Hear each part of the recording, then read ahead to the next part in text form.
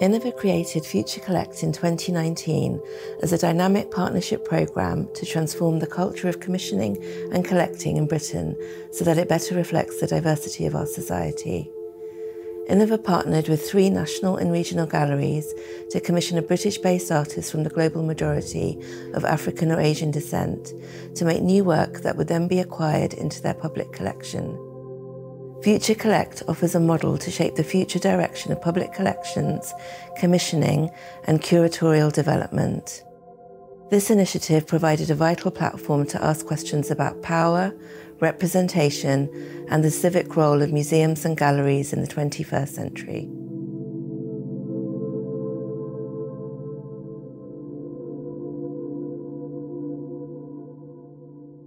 Jade's proposal really stood out because she really wanted to engage with the first work that Manchester Art Gallery acquired.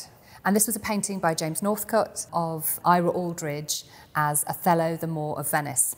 This is a really important painting for us, partly because it's the first one, but partly also because it depicts a black man. Ira Aldridge was an African-American Shakespearean actor. He was really celebrated in his day. And so it's always been really interesting to us that why is this the first picture? So Jade wanted to engage with that as a starting point to really exploring the new works that she was going to create. And we also wanted to put Jade's works in context with some works from our collection. So our curatorial trainee, Nikita Gill, who is now our assistant curator, she selected works from the collection that really have an affinity with Jade's practice or talk to Jade's work in some way. So she selected some works that are to do with text, because obviously Jade uses text a lot in her work. And she's also selected works that really look at the body and the black body. So we've been involved in the BAM audit, which is the Black Artists and Modernisms audit, which was counting the number of works we had in our collection by Black and Asian British artists. The BAM audit said that we had 67 works by 35 artists. Bearing in mind we have 46,000 works in the collection, it's worse than an embarrassment, and it really felt like an urgency that we wanted to address. So with this project, it felt a very kind of sustained approach, I suppose. It's not tokenistic. We're going to buy that artist and that artist and that artist and really increase the numbers of works. The reason why this project was so important is because it was about an artist having a long engagement with a collection and making new work that would, I suppose, live forever in the collection. Our commissioned artists were given an opportunity to develop their practice and to be collected and exhibited by a major institution, while also contributing to a wider public debate on collections and whose heritage is being preserved. In addition to the commissions and associated public programmes, Future Collect supported an early career curator at each of the partner galleries, as well as making space for Future Commons, a peer-led curatorial network.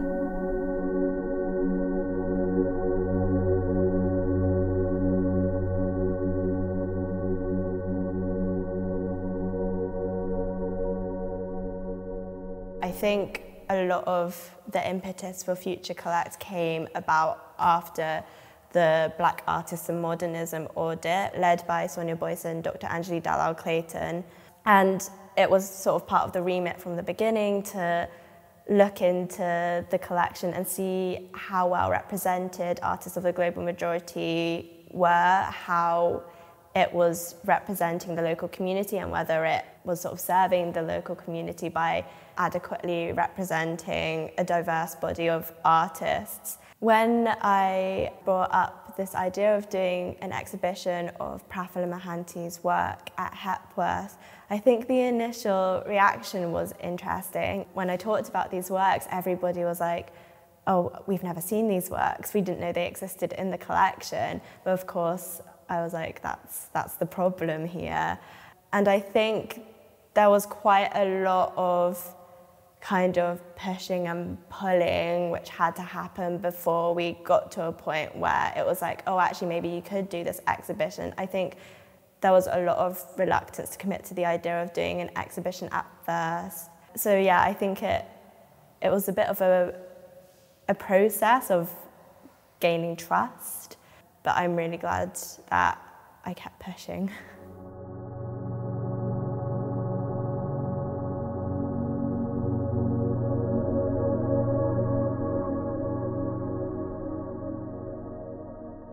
Emii's proposal originally was to create sort of sculptural glass pieces. And I don't think we ever thought it would turn into the kind of immersive installation that she eventually arrived at. But that really came through her journeys through the landscape, and I think also her just growing in confidence as an artist, you know, what she can actually achieve, you know, moving mountains, making mountains.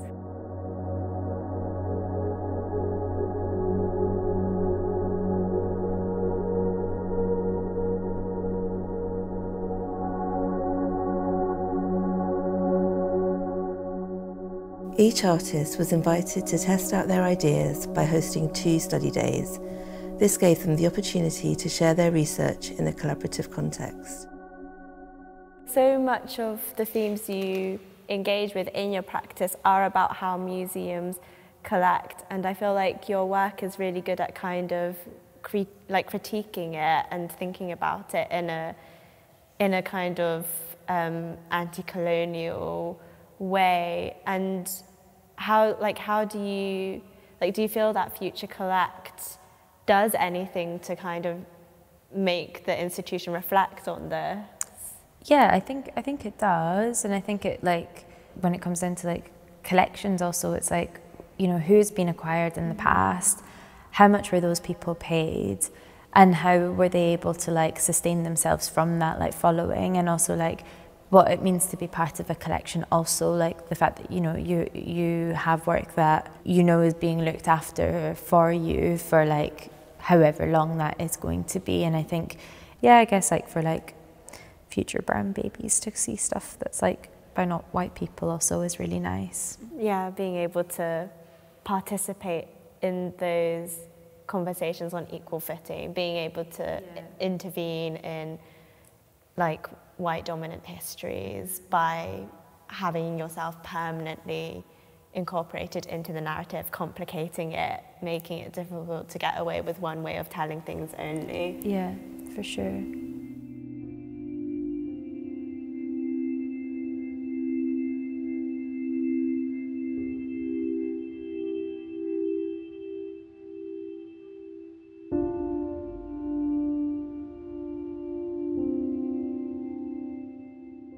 The Towner collection is 100 years old. There were 20 paintings that were originally given as a gift in 1923 to the people of Eastbourne.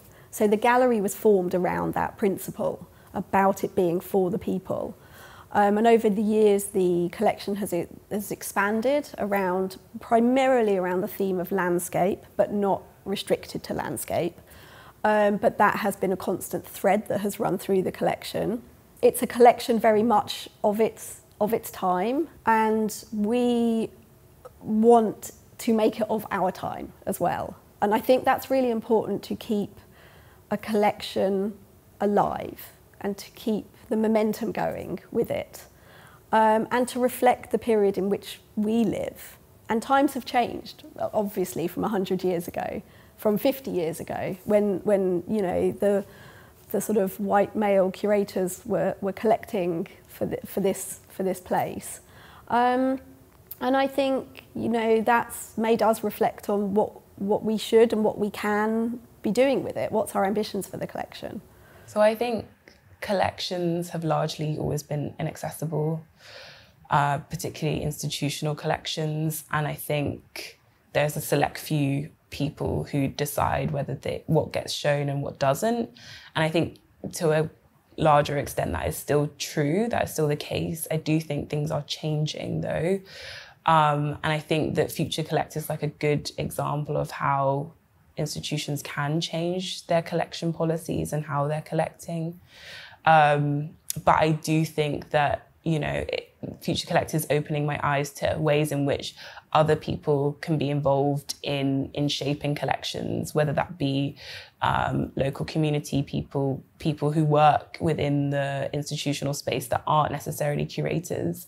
I think lots of people should have their say on what collection looks like, as it is a public collection, so the public should have their input.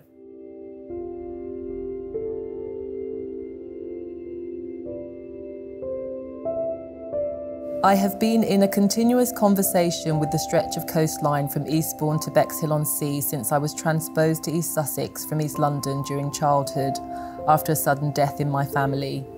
I return often, both in my imagination and in reality, because part of me is lost there.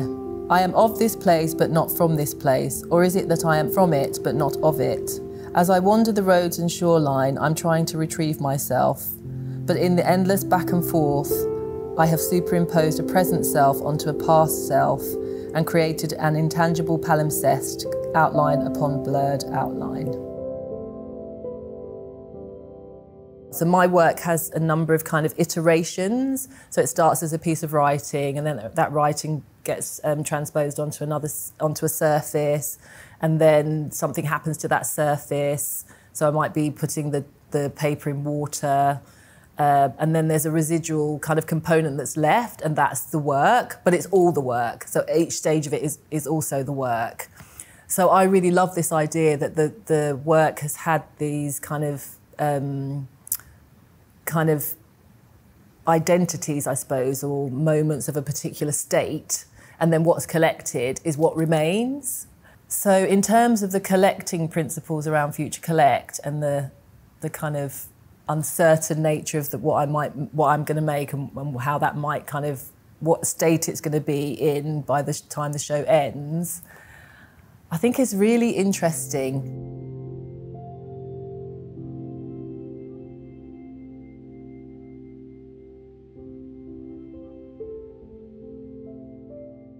I have been questioning, I guess as part of my practice, like what is it to be a curator, and like how do you care for objects?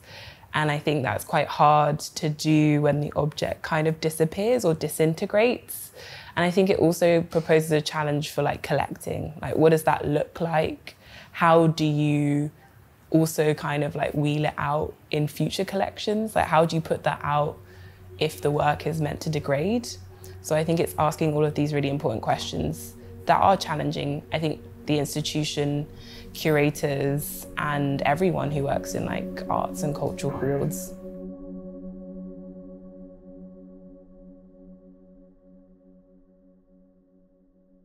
It's important to recognise that Future Collect, although it might appear to be a project, that it's actually really challenging the cyclical nature of the way in which collections have periodically collected artists of colour. We really want to see Future Collect as something much more expansive, that doesn't just end with the project, but that the questions that we raise through the project in thinking about who we're collecting and for whom are continually asked by the institution, but also to recognise that museums themselves need to change in order for us not to ask this question again. Often we talk about the notion of care, and when we talk about care, often we're talking about the care of artworks and the care of the collection. All of the relationships across the 3 years of this project, that relationship between the curator in training and the artist has been really a very close one. So that was one of the great learnings actually for Innova as an institution, that when we talk about care, it's not only about the artist and the work, it's also about the care of all of the relationships that support that work to happen.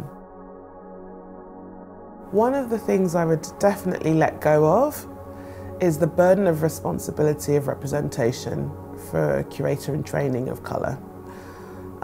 It's really important to understand that it's the institution itself that needs to do the work around thinking about anti-racist practice, equitable practice, and conditions for artists. And these are things which are not only like about policies, it's also about practices and processes. I think one of the things that I think institutions can do better is to just look at the artists that are around them, because actually those artists often want to support that institution. And sometimes we look elsewhere for an artist that we want to commission, and sometimes that artist is right on your doorstep. So one thing I would definitely say would be to not necessarily to look to the centres in order to find the artist, your next artist that you need to commission. Maybe they're just right under your nose. So what is the way in which we can reimagine a relationship between artists, institutions, grassroots movements, communities? And I hope, my hope for the future of collecting is that that it doesn't necessarily require these projects, that actually there's already that expansive thinking within the institutions, and that is because those institutions are a better reflection of society as a whole.